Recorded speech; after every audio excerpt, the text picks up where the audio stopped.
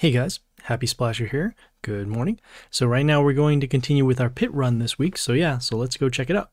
So currently we're on this boss here, Unpleasant Surprise. Let's take a look at its skills. Okay, and it looks like they did change a little bit of the graphics over here. But yeah, let's keep going. So whenever an ally present appears, it will gives it a magical ability. Okay. Every third turn, we'll summon 2 explosive presents to random enemy cells, okay? And then on the 7th turn, the presents will open. Okay, it looks like a couple of things. First of all, they are going to have some presents, and these presents, we don't know what they do, but they will get some kind of magic ability, which we'll need to take a look at. Every third turn, we'll see 2 explosive presents come to our cells, so we'll need to make sure that we can take care of those on the 3rd turn or somewhere around that. And then on the 7th turn, we're going to see presents open. Again, we'll find out what those do, and yeah, we'll take it from there. So let's hop right in. Currently using our Gleedy and our Pirate. Okay, so as you can see, it does look a little different now. Well, a couple things. I guess this is where the refreshes are. This is number of heroes that we have left. This is our skill over here. Let's take a look at the buildings first. Okay, and then we also do have this hero here. Let's go with our damage pentagram, so that's good. It also tells us when we can use our next powers again, which is really nice. We have double coverage on lanes A and C, so that's good. We'll summon a hero that can actually stick around. Let's go with our... Ooh, and it just tells you all the skills right there. Okay, so yeah, let's actually summon this Eternal Sun over here on... let's go here on... Yeah, let's go over here on C3. This Eternal Sun will give us some mental shield, and then we'll leave these melee spots open, but for now it will get a little bit of protection for our heroes. We can also just see them there. Okay, yeah, this is going to take a little bit of getting used to. All right, so we have these presents now. So this one here deals damage to all of our heroes at the end. We will want to destroy that, so let's deal some damage to it. Okay, I can see some damage over to our heroes. We have another present over here that will summon Evil's Helper. We want to get rid of that, so let's do our summons now. Those are sharks. Okay, let's go with... We have combat over here, destroy that. Damage over there. Let's spread out our damage. We're going to go with this range hero over here on A1. Flammy Heli will get some crystals that will give us some mental shield. Okay, here are the explosive presents. So when they die, they will deal damage to allies around themselves. And then another present here with another skill. Okay, this will be destroyed. Let's keep going. Let's summon another range hero over here on B. Let's actually summon over here on C1. Just to spread out our damage. Our Eternal Sun is getting an attack boost every time one of our melee heroes attack. So that's why we are seeing such a strong hero. Okay, another present again. This one will summon an Elwin Fierce, which I'm not sure what it does, but that's okay. We'll summon another range hero. And at this point now, we are full with all of our spots because of the shards and then also the presents. Okay, another present here. Deals damage again to all of our heroes. Because all of our spots are filled, that's why we are attacking automatically. Okay, at this point now, we should have lethal.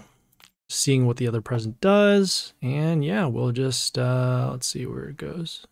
Here, we can skip the turn so that we can keep attacking. And there we go. So that was the Unpleasant Surprise. We didn't actually stick around to the other 7th turn because we got the attack boost with the Eternal Sun. Okay, so we're on this next boss here, Ravenna the Devious Night. Let's take a look at their skills. Okay, so whenever an enemy dies, we'll summon a death rune to a random enemy cell. Okay, every 3rd turn, we'll give an attack boost to allies for every rune and pentagram. Okay, and then on the 5th turn, we'll deal damage to the enemy warlord for every rune and pentagram. Okay, so a couple things. Looks like we're going to see a death rune show up whenever one of our heroes dies because we are the enemy. So we want to make sure that we can actually clear out those death runes or have immunity to get around the death rune damage.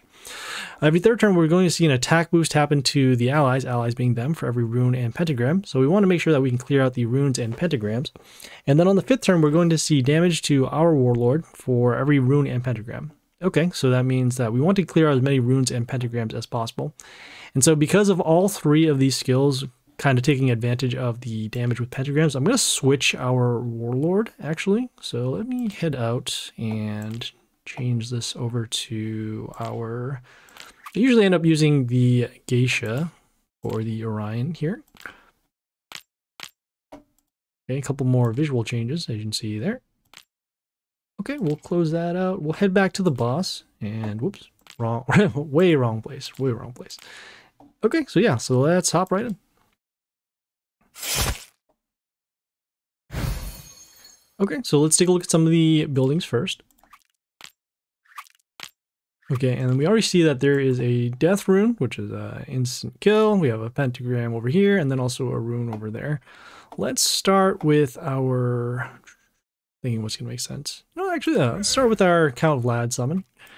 And then we'll also go with this range hero over here on B1. This Murden Care will summon a rabbit, which will allow us to get some more summons on the board, but then also be able to potentially get rid of these runes as well.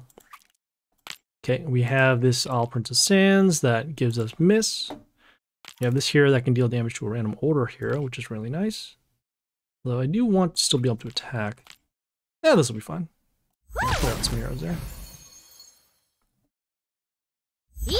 When the all dies, it gives us a negative attack over to our heroes, so that's why that is now gone. We have this Aphrodite over here that has some pentagrams. That's not good. We can go for a shuffle in order to clear this out, or we can go for a board wipe. I will end up using our first shuffle over here. And nothing. We will do another shuffle. Okay, at this point we actually do have something to clear this out. So let's go with this Dominus here on D2.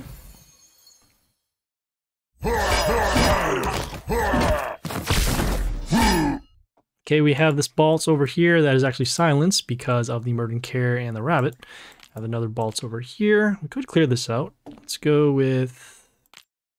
actually, you know what? Let's go with this range hero over here. This Athena on B2. We'll be able to get some extra summons off of our kill, and then we'll also clear out some of those damage, the death runes. Okay, we have this Winged Knight here with some flight, which will block the Dominus because of the melee. Let's see, next turn we're going to see damage to our Warlord for every one of these pentagrams, which is not good. We could probably just go and stack for damage. We'll clear this out now. So we'll use our destruction skill so that we can attack. And then we'll continue on. We will actually just summon this range hero over here on D1 for damage. We'll see some damage happen, so I can see a lot of damage happening there. Okay, we got this Yoster with some flight, which is now blocking the Dominus once again. Also, when she dies, she will silence the male heroes, which in this case will be all three, the Murden Care, the Count Vlad, and then also the Dominus. I'm going to go with this immune hero over here on the C3. This one will give us an attack boost, and then also, well, I guess it will summon some runes, which is not what we want. But at least we can then summon on the C3 spot with the death rune. Okay, this Hanzo here has some block because of an event, and so this will actually get counterattack once that happens. We're going to go with our lifesteal skill here, so we can get some health back and then also deal some damage. Then, let's see what we can do here. Just going to summon another hero over here to attack. Got this Hoodoo with a totem, and that totem itself will be able to give us some health boost and then an attack boost for later. As you can see, the Hanzo has the mental shield because of a hero dying. Let's see, you got another Baltz here. This one also has flight, so that'll actually get in the way of those heroes. You want to break the shield here so we can just deal some damage. I'll go with...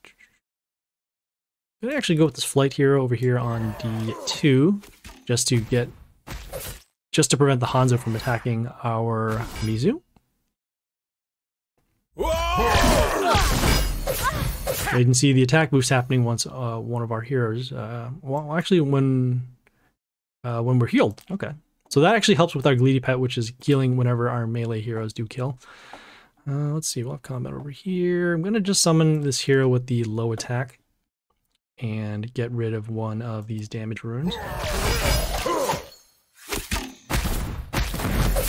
Okay, the All Prince of Sands with the negative attack. Again, that's fine. We've cleared out those heroes. Okay, the Aphrodite here clearing out our Athena. We should have lethal now because of the multiple open lanes. There's also no death trigger on this hero.